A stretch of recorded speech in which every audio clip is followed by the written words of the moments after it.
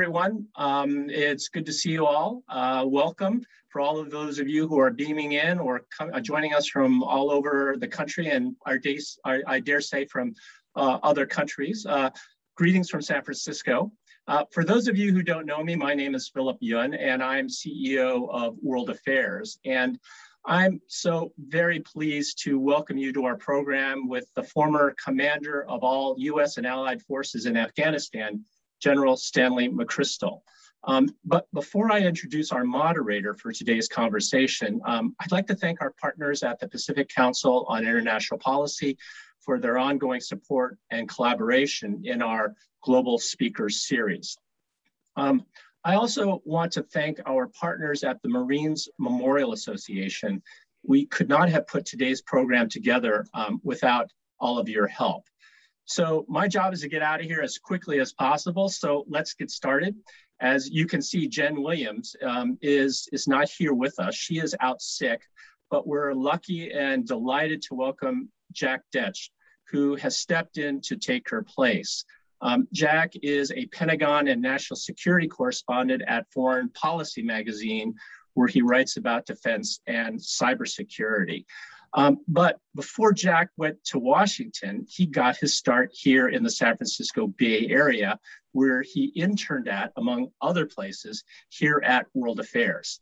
And he was also at KQED, the NPR station here, where we broadcast our show. So Jack, it is great to have met you and to welcome you back. I'm kind of curious, when did you intern here? It was 2011, Philip. So a much different world that we were facing. Very much different world. Okay, well, thanks. It was great to have the chance to meet you. Look forward to seeing you in other circumstances and other programs, but I will turn it over to you.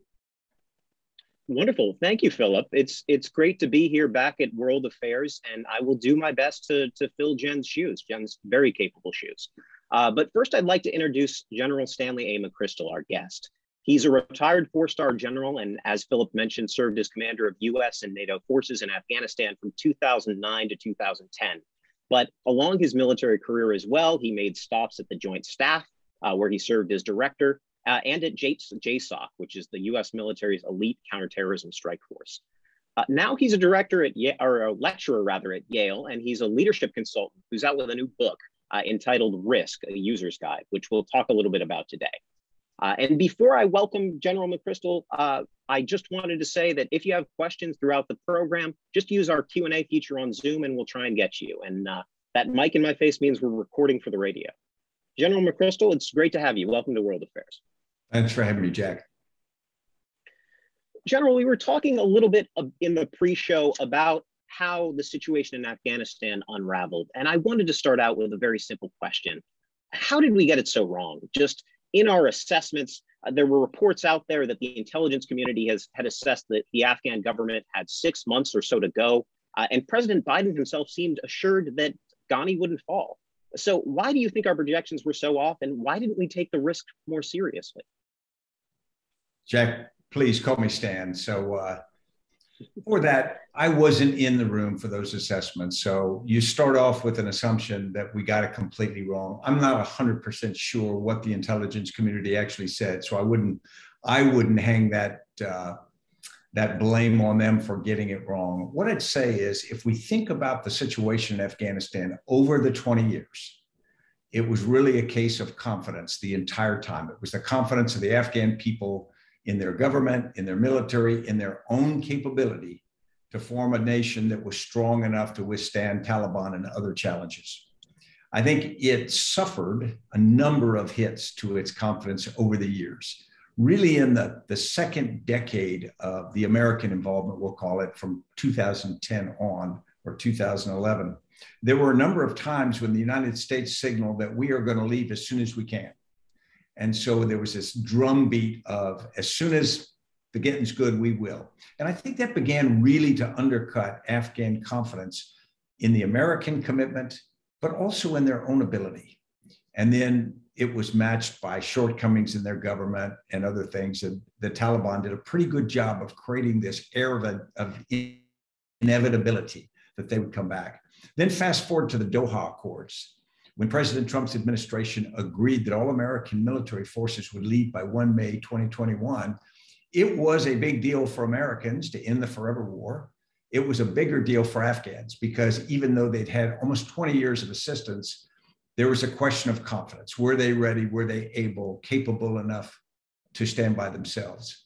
And then, of course, with the arrival of President Biden's administration, President Biden is on the horns of a dilemma. He's got to either continue on with President Trump's agreement or abrogate that agreement, which would be really counter to what President Biden had been saying as was his position a long time, that we needed to get out of Afghanistan. So it reinforced for the Afghan people the fact that the Americans were leaving. You know, almost like a child whose parents have split up and one child comes back, there's this constant sense of insecurity that that parent is going to leave again. And so I think the Afghan people went through a sort of a slow building situation that undercut their sense they could do it. And then the Taliban ran a masterful information warfare campaign out in the provinces and the district capitals and whatnot, convincing everybody that as soon as this started to go, it would collapse. And so then you get to the actual moment when they begin to withdraw American forces. And many people talk about the hinterlands out hundreds of miles from Kabul. They are faced with the Taliban. The Taliban says, you can defend here, and we are strong enough in this area to kill you. And you can die in defense of your country, but the country's going to fall anyway. So use your head. And I think there was a lot of accommodation. And once momentum begins on something like that, you see it collapse. So I don't think people who are very familiar with Afghanistan were shocked that it could go so quickly. I think it went quicker than most of us thought it would, but I think many people thought it was going to go relatively swiftly once the Afghan people were convinced that it was inevitable. One thing I'm curious about, Stan, is just looking back, the decision to leave. If the shoe was on the other foot and the U.S. had not decided to lead, what would a continued U.S. military presence look like down from the 2,500 troops that were still in Kabul?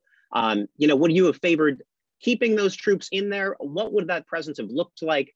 Would it be sort of a Korea, Japan, Germany type of situation where troops would stay in perpetuity? I'm curious how that might have looked. Well, Jack, that's what makes it so hard. Can you imagine you've got a president faced with a decision that if they pull all forces out and if foreign terrorists, ISIS and Al-Qaeda establish sanctuary again, whoever is the president when that decision is finally made is going to be tagged with responsibility for giving up Afghanistan to become a terrorist safe haven. On the other hand, if that president decides to stay, the forever war tag gets put on them. We've got forces there forever and we can't end it. It's hopeless. And there's all the narratives from people on different parts of the political spectrum that want to do that. So it is a really difficult decision. I think that if I had been asked, I would have left a small force of several thousand people. We'll call it 4,000 people. There is a number below which you can't do anything because you can't secure yourself, you can't conduct operations, but there's some number, and I'm going to call it 4,000, that may not be correct, where you can still be a presence to help train. You can help coordinate things like air support, logistics, and other things, but you're also a very visible symbol of a committed partnership over time. And my sense is a very visible symbol like that would have done an awful lot to give the Afghan government and military a sense of security. No guarantee it would have worked, but that's what I would have recommended. But having said that, the president was faced with a really difficult decision at that point. And I think that you are going to be damned if you do, damned if you don't.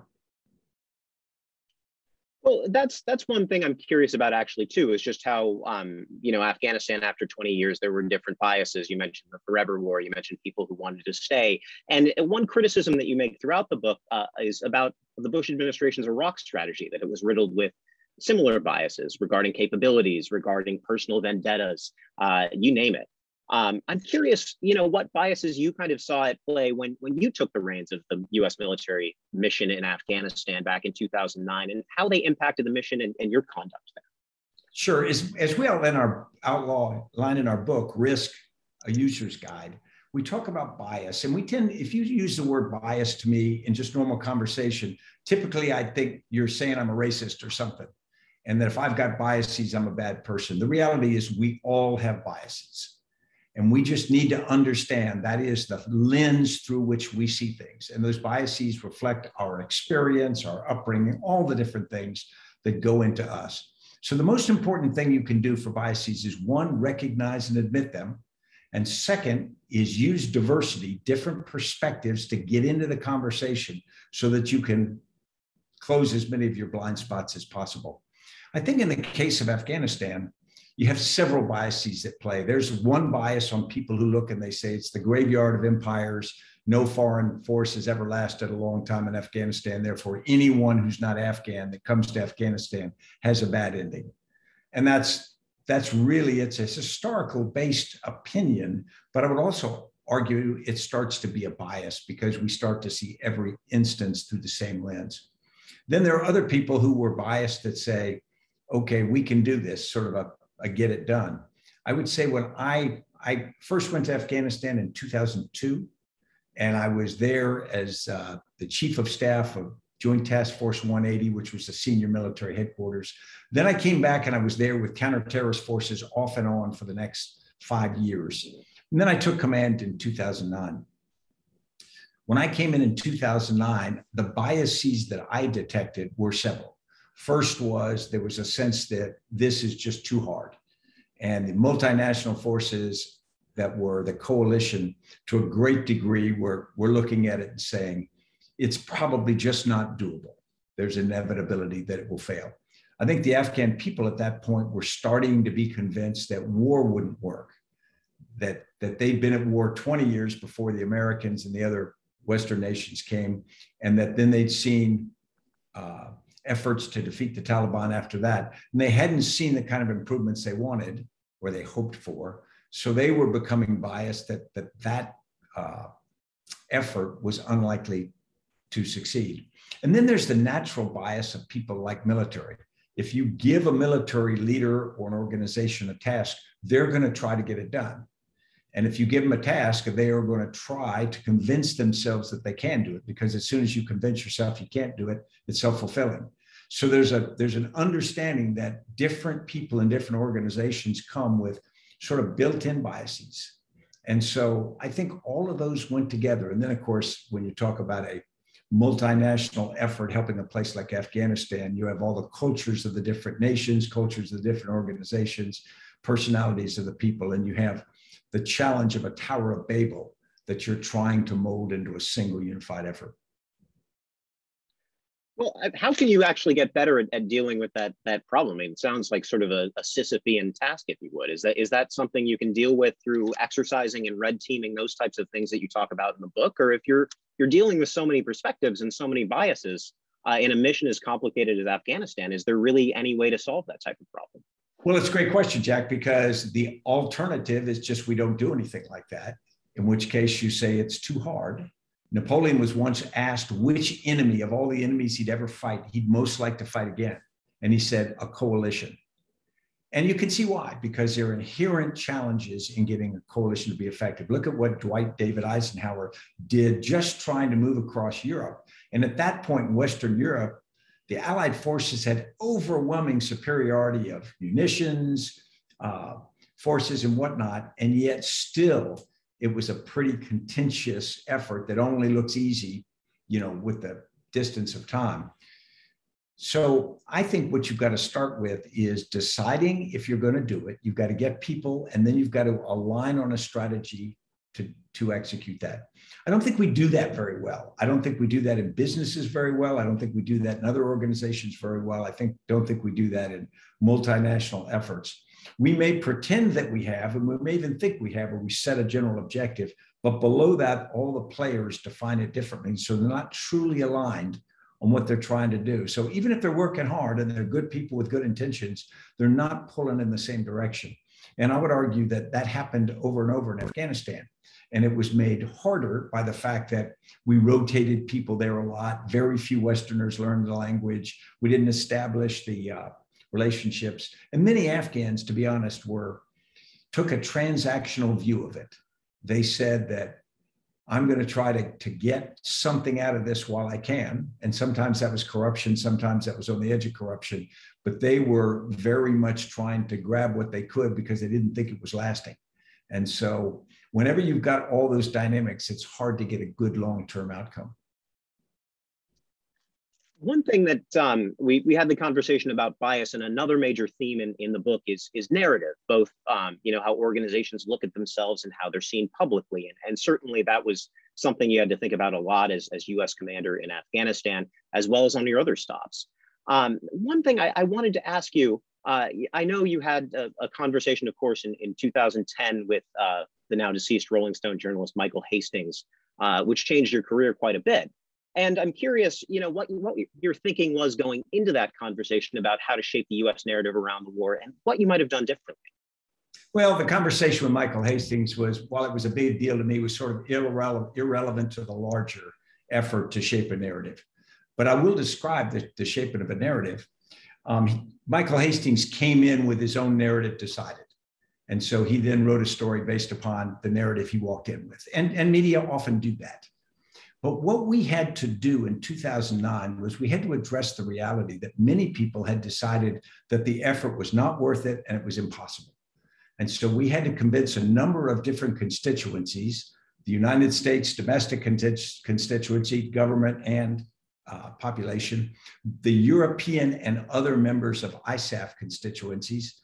We had to convince the Afghan people that we could do it and we would stick with them long enough to get that done. And then we had to convince the Pakistanis that we could do it because they were hedging their bets, trying to figure out which way it was going to go. And of course, finally, you got to convince the Taliban. And so you're trying to convince each of them that this effort is credible, it is well conducted, and it is consistent. It is going to follow through on what it does. Now, that narrative is good as long as you then behave in accordance with that.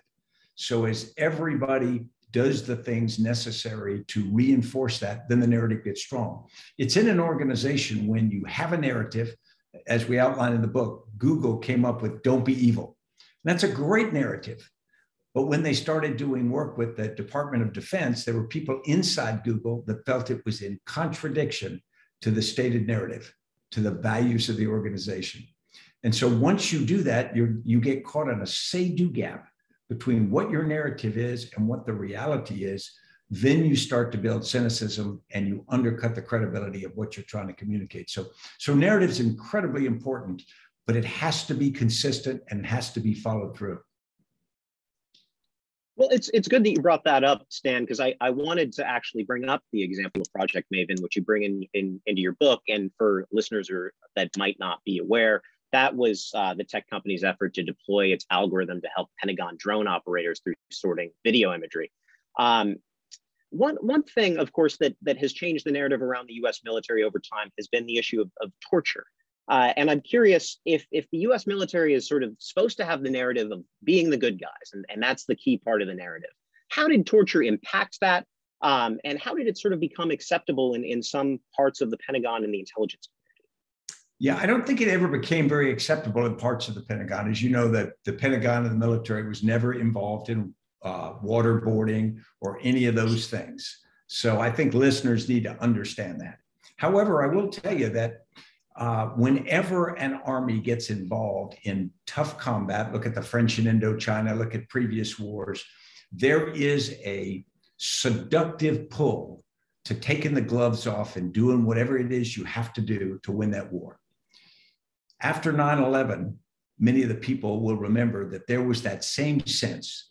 We got sucker punched on 9/11, and there was this idea that we're against a new kind of enemy in a new kind of war. And therefore, the rules would be different. We started taking detainees, and those detainees were not treated as prisoners of war. They were treated as detainees. They were taken to Guantanamo Bay. There were things that we did differently because we classified the war on terror, I'm going to use that term, the war on terror as a different thing than traditional wars that we had fought. And so once you start to change those rules, and of course the enemy does an awful lot to change it because the way that they conduct themselves can reinforce that. Then suddenly you have this temptation for people to start saying, well, if the enemy is torturing and killing and doing car bombings and all these things, isn't it okay if we do whatever it is we need to extract the information? In my class at Yale, where I am right now, I do an event often where I talk to the young Yale students, and I always put a pretty simplistic scenario together. And I said, okay, are you for torture? And everybody goes, no. I said, okay, your family lives in Boston, and we capture a terrorist, and we know that he has absolute information on a weapon of mass destruction in Boston. And that is going to go off in X amount of time. And you've got this terrorist. Would you torture that terrorist if you felt there was a high likelihood that you could extract from them the information to stop that weapon of mass destruction? Would you do that? And it's interesting how people respond to that. And the thing is, I think we respond to that one way when we're in a warm, dry, secure place and it's just a scenario, a theoretical scenario. And yet, if we're in that position and it was your family, Jack, then I would ask, what would you do? Would you be willing to waterboard? Would you be willing to kill? Whatever. We could take it to whatever. We like to believe we wouldn't, but the reality is we're human. The key is our organizations and our systems have to be based on discipline. They have to be based on a rule of law and a discipline, because over time, what organizations find in the near term, the end justifying the means, is corrosive to your own organization.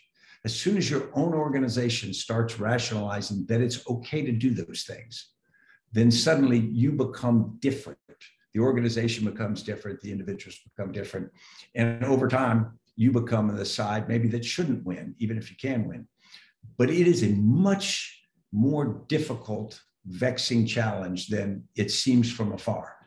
And that's why people who've been involved tend to say we've got to draw a bright line against torture. Because as soon as you get close to it and you start to rationalize, it can get gray and it can get easy. Well, Stan, one thing I wanted to talk about, kind of in that frame, but shifting to a different part of the globe, is risk aversion. And as sort of you describe in the book, the US military being a very risk averse entity, just by and large. Given that we're dealing now with adversaries like Russia and China that seem to take more extreme risks in ramping up the pressure, whether it's in Ukraine or the air incursions that we're now seeing in Taiwan, how does the US kind of find that sweet spot between showing potential adversaries they mean business and managing the loss of life, as well as respecting human rights, especially as we're turning away from wars in Afghanistan, the war on terror that you mentioned, and towards a more deterrent type of approach? Yeah, it's interesting. Individuals have a relationship with risk, as I describe it, and so do organizations. When I describe the US military as being risk averse, people look at me and they go, wow, they're not cowards, they fight. I said, that's not what we're talking about. The US military leadership believes it has a sacred responsibility to defend the nation, and they do not want to let the nation down. So if they think they need 6 aircraft carriers and 100 bombers, they want to buy 12 and 200 because they don't want to have much left to chance that they could potentially fail the nation, because the costs are great. And then military leaders are responsible for the people who work for them. So they have this very visceral sense that they have got to do everything they can to protect their people. So military units and leaders tend to become very risk averse to getting involved in the kind of operations they want to do. I mean, we by nature want to put belt and suspenders and a second belt and second suspenders to do things. Now, you run that against some of the people we see around the world, as you mentioned, adversaries, but I would highlight the Israelis. Every once in a while, we see the Israelis do a commando strike or a Mossad action. And from the sideline, having been from that business, I can't help but be sort of with grudging admiration. Wow, that was really gutsy.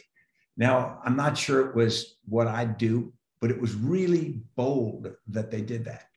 And so this is where we hit that point. I think that there is a need for that sort of institutional caution, that you don't rush out into war, you don't rush into maybe ill thought out endeavors. But at the same time, there are times when I think our individuals and our institutions become so risk averse. And in some cases, it's based on individuals who don't want to accept the personal responsibility for making a difficult decision that could go wrong. And so they find reasons to dodge it, or they find reasons to delay it. And we don't take some of the actions we should. The key thing is, I think you have to have systems that, and when I say systems, process is really what I mean, that bring in decisions with options you've got, get varied opinions on it, different perspectives, the diversity point, and flesh those out very carefully, because that's the only way I think you prevent yourself from doing the things that are poorly planned and poorly executed. And then those things where we're so cautious that we don't act. And I bring up, in the late 1990s, we had shots at Osama bin Laden. We had multiple opportunities to kill Osama bin Laden, and we made the decision not to. Now, in the moment, there's probably a rational reason for each case, but if we look at the sweep of things, we probably regret that. One thing I wanted to talk about, just moving back to Afghanistan for a second, and talking about a theme of your book, is the idea of the need to find ground truth to mitigate risk, to find really the most fundamental understanding of feelings and situations. I'm curious how you view, just given that framework, the Biden administration's pledge to continue airstrikes in Afghanistan through an over-the-horizon type of approach. And if our listeners aren't familiar, sort of doing it without boots on the ground and not persistent air coverage. Is that something you can do, or do you run the risk of not only civilian casualties, but sort of some of these terror groups that you even fought, metastasizing and coming back? Yeah, I think you can do it, because we've proven in Afghanistan and some other areas that if we are patient and we collect over time, we can get pretty good positive ID on certain individuals. And then we can do relatively, there's no such thing as a surgical strike, but we can do strikes with things like predators and hellfires that can limit collateral damage. Now, having said that, there's a limit to how much you can do with that, because what you see is still often two-dimensional. You're watching either full motion video as surveillance or using signals intelligence. You never know the kind of granularity that you would if you were on the ground and you were listening to people, you had agents or your own forces dealing there. So it is one tool, but I would caution, it is limited. There are just things you cannot do with it. Look at the Israelis trying to do that over Gaza, and Hamas and others have learned to put up tarps and things so that things like unmanned aerial vehicle or drones can't see movement on the ground. There's just a whole bunch of things they can do. And then the other thing that I would caution is, when you are doing operations from afar, they seem neat and clean. And so that can lower the threshold to make the decision to do the operation. And yet, if you are on the ground where a hellfire or similar weapon strikes, it doesn't feel neat and clean. It feels like war. And so we in the United States have got to remember that if we're going to reach in anywhere and do one of these strikes, which to us feels surgical and carries no risk to personnel loss because it's all unmanned, we've got to understand that for everything we do there, there's a counter reaction. What we saw in Pakistan was we did some very good operations against al-Qaeda in Pakistan, effective ones, and suppressed them to a great degree. But we also built up a lot of antibodies against the United States. And some of the greatest resentment came in parts of Pakistan where these strikes were hundreds of miles away. But it was the idea that their sovereignty was being invaded, violated by a foreign power and shooting. Think how we'd feel if Mexico flew over the Texas border and shot people inside Texas, even if they were Mexican nationals who were criminals. We still would probably not respond well. So I think we've got to remember that perspective is pretty important. Just a reminder to folks watching and listening to the program that we do have a Q&A function in Zoom. So go in and ask some questions. We have a few for Stan McChrystal in there right now, but feel free to join in and chime into the conversation. We'll be getting to your questions in a sec. One thing I was curious about after, we talked about the over-the-horizon strikes, but it just seems like the paradigm has really changed a lot with the ascent of China, with Russia continuing to be a competitor. And just the US fighting in places where we don't necessarily have the information and communications advantage that the Pentagon has enjoyed for years and years. How do you assess the risk of going to those places and engaging in those operations, such as the ones we talked about, Taiwan and Ukraine earlier? Well, it's probably more of a playback to the Cold War era than it is what we've seen the last couple of decades, because really from about 1950 or 60 on, certain superpowers had a monopoly on technology like precision strike weapons, like surveillance capabilities, even air power. And so as a consequence, the United States exercised it most familiarly to us, but the Soviet Union had it and a few others did. Now, the democratization of technology means, as you know from your time in Iraq, ISIS was able to use drones with explosive devices and fly them into rooms.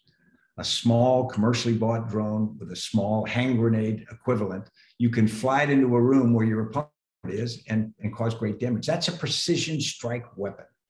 And so the ability for people to buy night vision, to use cyber attacks, is no longer limited to superpowers. And so what we've done is we've created a much more dangerous environment overall.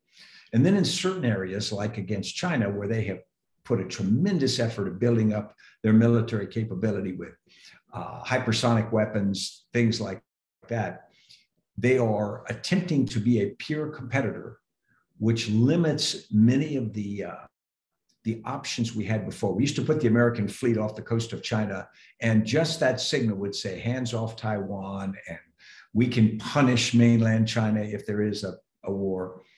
And that's getting harder and harder. I'm not saying it's impossible by any means, but it's harder and harder. Even countries like North Korea with significant conventional artillery and nuclear weapons can send the message that we can destroy them, but the cost to us has gone up significantly. And so that changes the dynamic. You know, we went through 70 years where Americans never were bombed from the air. A number of things we just didn't have to worry about. And now we're in an era when all of that is possible by even mid-tier countries. An era where warfare is even more personal. That's right. I think, in fact, warfare is also going to become heavily leaning toward information warfare. And so everyone in a degree is a target, because if you think of what the Russians did in our elections, they were targeting our minds, they were targeting our attitudes, and they were targeting us. They weren't targeting things, they were targeting us. And they did, to a great degree, a pretty effective job at it. Well, that's an interesting segue, because you talk a lot in the book about the risk of disinformation, both state-backed and otherwise. And I wanted to ask you sort of, you know, not only what you see in the state-by-state thing, but also, you know, we've seen close colleagues of yours, you know, your former intelligence chief and the former Trump National Security Advisor, Michael Flynn, become a purveyor of disinformation on social media. I'm curious what challenges disinformation presents to American leaders and some of the most senior officials making these decisions, perhaps on faulty intelligence. Yeah, Jack, I think in the near term, it may be the most dangerous threat we face. And I categorize misinformation as unintentionally incorrect information, and disinformation as intentionally corrupt information. Either way, it can have a huge effect in misinforming populations who then act based upon that misinformation. The problem is that information technology has gotten ahead of our maturity as populations. We can communicate faster than we can think, and we typically do. We can get out, we can tweet different things on social media, and we can put out things that are completely incorrect. And because it is so inexpensive to do that, you or I or just anybody else has this extraordinary reach. And then, of course, that's amplified by things like bots and other, you know, more organized efforts to create echo chambers on that. And so we all think that we are too clever to be affected by that.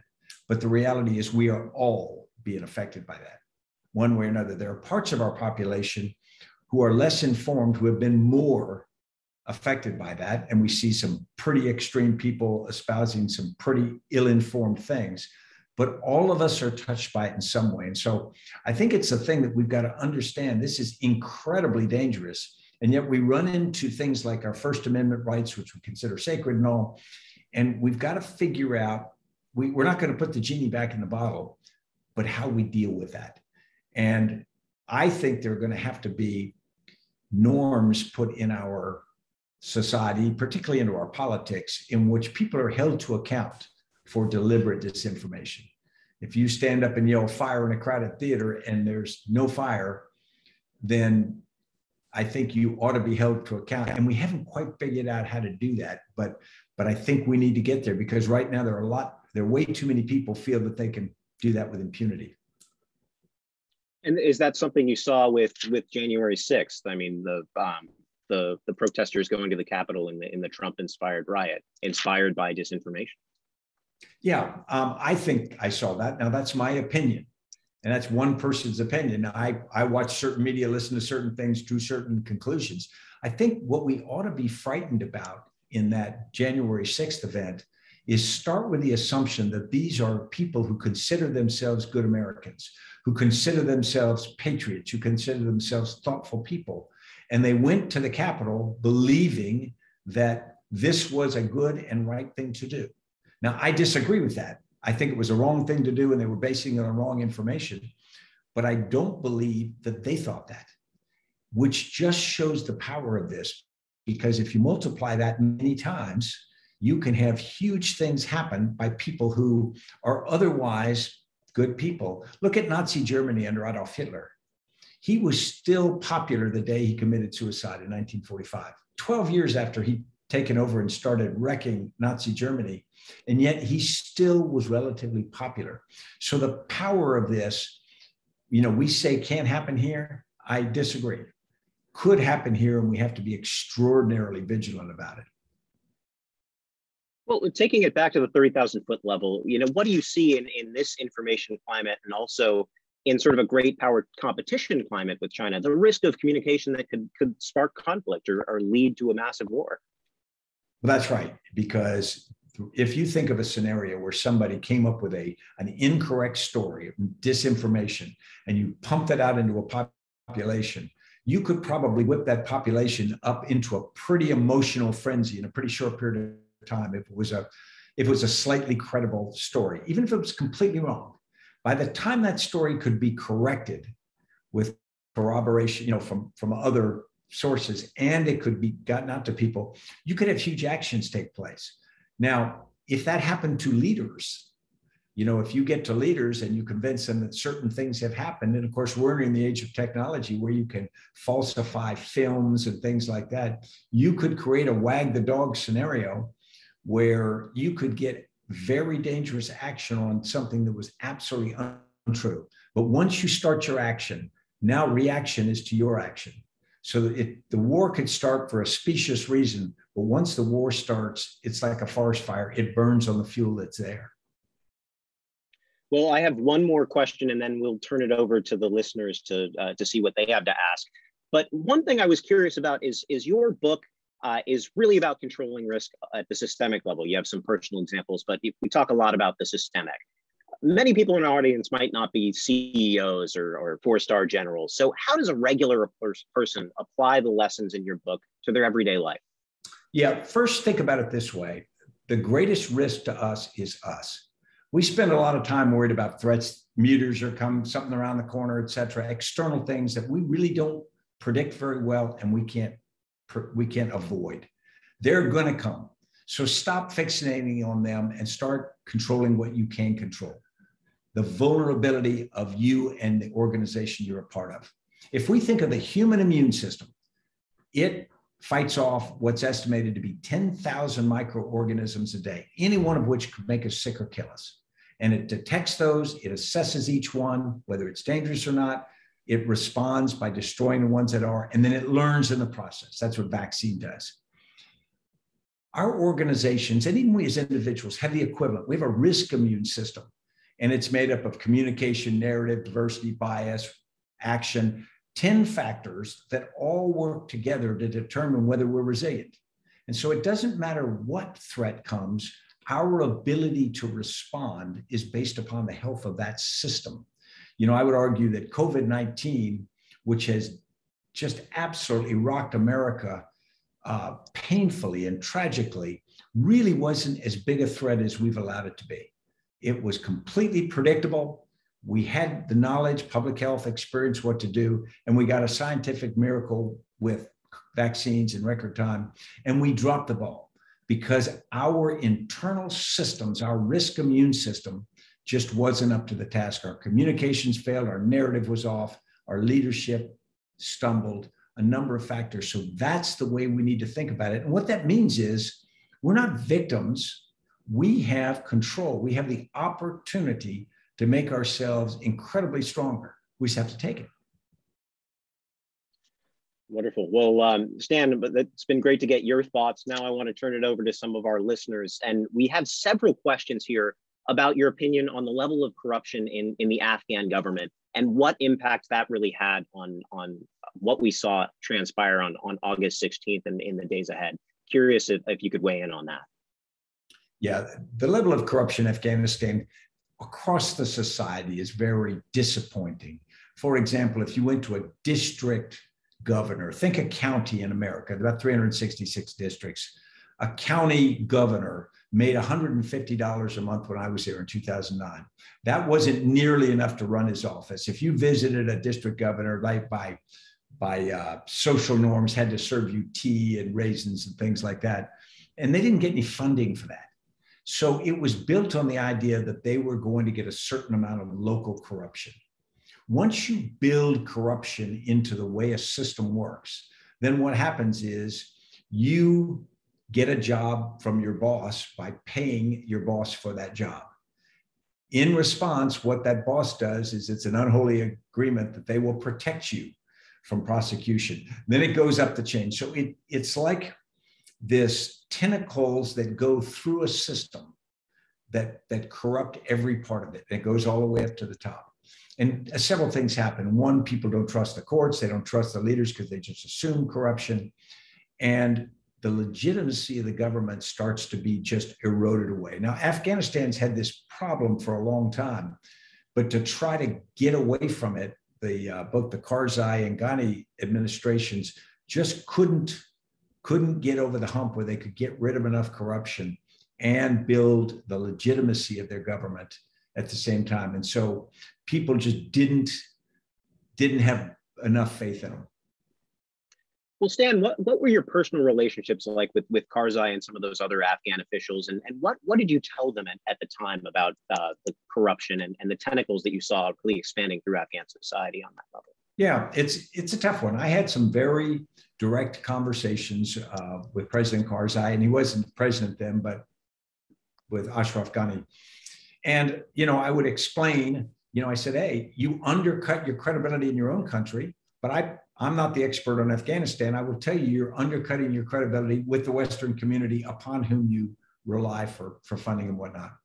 And one time, Hamid Karzai looked at me and he said, Stan, have you seen the black, big suburban kind of vehicles driving around Kabul carrying contractors to and from the Serena Hotel and into the places they were working, and they're making good money and they're staying in the hotel? And he goes, that's all aid money that is being spent to help Afghanistan. Doesn't that feel like corruption to you? And, to a degree, I could take his point, because people all take advantage of a system, particularly where there's a lot of money sloshing through a system. A place like Afghanistan, we came in and poured money. And I won't say we did it irresponsibly with intent, but I think we did it irresponsibly by pouring money in because we wanted to do things quickly. And what that did is it created opportunities for clever operator kind of people. So, they would be defensive about it. They never denied that there was corruption, but they would be defensive and try to explain to me, well, that's the way things work. And then they would sort of carefully imply, you guys, meaning you, the Western countries, aren't as much better as you pretend you are. One thing I wanted to ask, and came from our audience as well, is sort of you outline in the book a rubric basically to assess risk. And just curious how you developed that and how you began to incorporate it throughout your career in your assessments of risks and major decisions you had to make. Yeah. Whenever you've got an activity, I think the first thing to do is define the activity, that you're trying, the objective of whatever your mission is. And then as you're looking at risks, I found it best to get varied people in the room. And they say, what are the things that could cause us problems here? What could go wrong? And what would be the cost of those things that go wrong? If you get just one or two people from one part of the organization, they're going to have a very limited view because that's the nature of the beast. The problem here is you can't my old boss used to say, don't get treated by chihuahuas. You can list so many risks after a while that you start to be terrified of everything. And so you've got to say, well, what consequences are such that we can survive those consequences? And you can sort of put them in one places. And then those things that we can't survive, if they go, it's an existential threat to the organization or the mission. And we've either got to mitigate those or we've got to modify the mission. Well, you mentioned diversity, and it's interesting because your comments on that and your writing comes at a time where we're incredibly divided. I don't need to tell any of you that.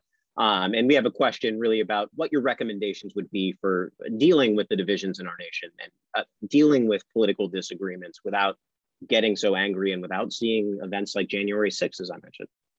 Yeah. And Jack, and to the listener, that's a great question. I wish I had a clever answer. I've got some thoughts. One thought is small things like start with Congress. I would put some rules in Congress. I would say that Congress members, Senate and the House, have to be to a meeting at noon on Saturday, twice a month in the Capitol. And what that would do is it would stop them from going home every weekend. And so they would be in a place where maybe you could start to get people socializing again, because right now they don't. They arrive Tuesday, typically, they go home Thursday night. They hang out with their tribe. They talk to the press more than they talk to each other.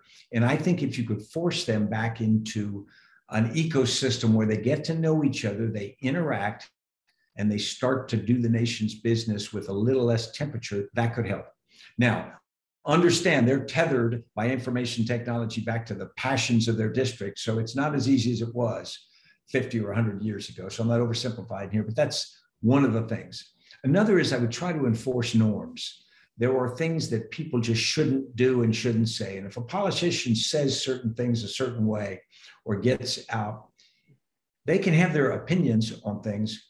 But if you get ridiculous behavior, and we've seen some of that, then I think there should be consequences for that.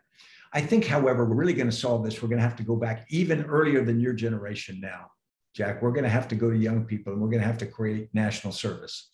Every young American should do a year of national service, not military, civilian national service, healthcare, education, whatever. I think we should have people do a year of policing in their neighborhood, whatever is right for that person. And they would do it for a year and they'd be paid for it, because you don't want it limited to upper middle class families whose parents support the person. You want everybody, and you want them doing it with people not from their zip code. Because one of the great things we don't have is forced mixing. We tend right now to grow up in a certain neighborhood with a certain background, go to certain universities or go into certain jobs. And we tend sort of to stay in our tribe just because of the dynamics of society. And I think we need to do things that help break that and change the concept of citizenship into responsibility for every other American. We talked a lot about bias, but we didn't talk about prediction. And we have a question on that. How can U.S. institutions and also the public better predict the risks to our democratic institutions like those that we saw on January 6th? Yeah, it's a great one. I think first, artificial intelligence is going to allow us to take information and see patterns like never before. That's essentially what AI is. You can be scared of it, but the reality is it's like having a million really smart people crunching and coming out with the patterns. And that's going to be helpful because we will see big things. But we also have to admit there is a certain randomness in nature and in things. Like you can predict where I'm likely to have lunch tomorrow based upon my pattern of life for all the years before this. You don't know where I'm going to have lunch because I may not know where I'm going to have lunch. The reality is it's impossible to know because there's a certain amount of randomness. So what we've got to do is we've got to use things like AI, but don't become convinced that they can do more than they can do. We've got to assume that there is a certain give and play in there. So your prediction is really about probabilities. And I think that can help us. It can educate us, but it also can help us tell us what is going on. You know, one of our biggest problems is we argue about what happened and therefore what is likely to happen. And we tend to disagree on what the facts were. And we can gather a lot more data on that. And we can educate ourselves so that we can make a much better decision. If we take COVID-19, for example, we can go back now and we can get a really good, it'll take a little while, a really good picture about what happened, what the science really said, what should have been done at each point in it. And we'll have a pretty good roadmap. And then we should educate ourselves that says when all the passions and arguments were going, this was the reality. Now, it won't say exactly what to do next time, but it will give us a much better sense of how to think about it in the moment. Wonderful. And we wanted to turn back with our audience to foreign policy for a second. The French have a similar fight to Afghanistan. It's in Africa's Sahel region. And our audience is curious, what are the risks of seeing what happened in Afghanistan repeat itself in the Sahel? Yeah, I mean, you from a distance, you see these activities and you say, what in the world are Americans doing in Afghanistan? What are the French doing in the Sahel? Whatever. You know, you go any place and from a distance, it looks illogical to be involved. And you just say, well, get out of there and let local people do their thing. Then you get closer and you say, well, we got into Afghanistan for a reason because of Al-Qaeda. And then we stayed because we thought we had a moral obligation to help the Afghan people. The French also have long ties into North Africa through Algeria. And I mean, Algeria was considered part of metropolitan France until the early 1960s.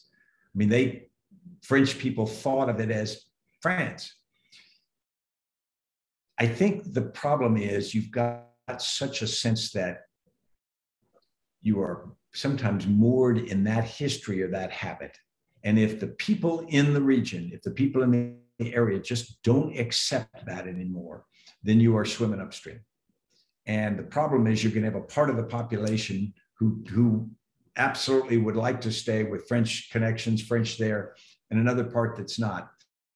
But you're very rarely, you see in the last 100 years of history, it's very hard to keep a foreign presence or occupation in a place where it's not acceptable anymore.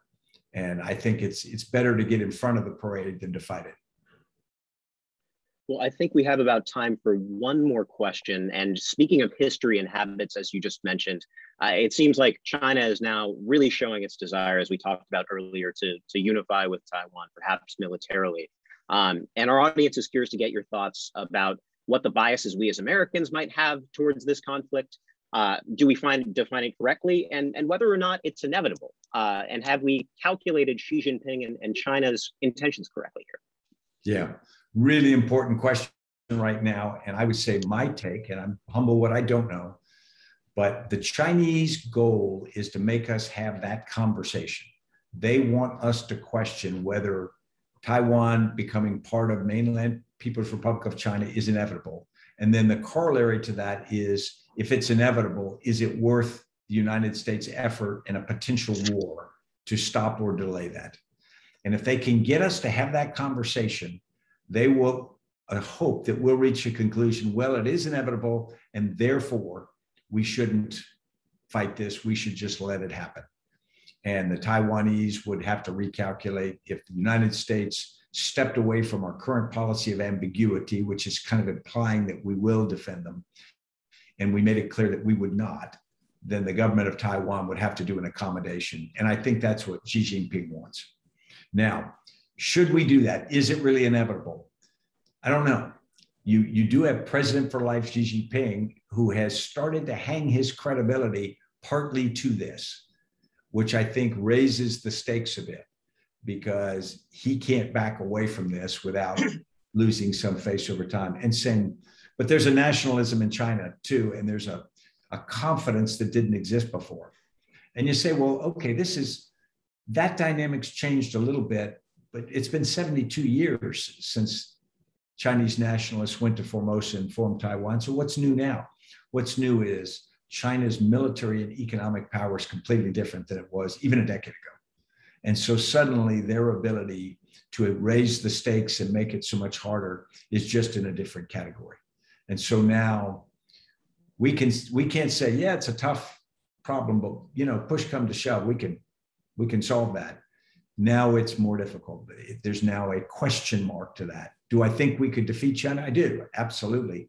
The question is, they will have us asking, is it worth it?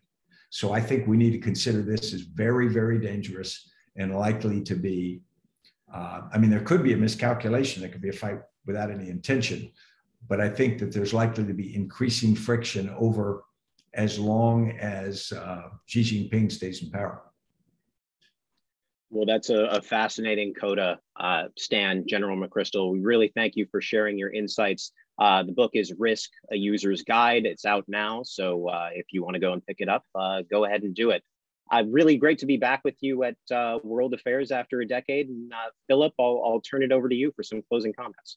Okay, thank you so much, Foreign Policy's Jack Detsch, for stepping in at the last second and leading today's conversation. A heartfelt appreciation to General Stanley McChrystal for sharing his wide-ranging insights. Pretty amazing. And many thanks to all of you, our audience, for taking the time to be with us. If you enjoyed today's program, please join us on November 16th, 11 a.m. for our next Global Speaker Series program, which is a conversation between Russian expert Fiona Hill and my World Affairs Radio program co-host, Ray Suarez. It's going to be a great event, so sign up online on the World Affairs website. That's www.worldaffairs.org. And while you're there, check out the World Affairs podcast, where you can hear us discuss foreign policy issues from all over the world. As a final programming note, you can hear an excerpt of today's interview with General McChrystal and some of Foreign Policy's new podcast, The Negotiators, which World Affairs will release on November 25th. So with that, thank you again. It looks like we're going to get you all done and out of here a couple minutes early. Have a great day and a very safe and wonderful weekend. Thank you.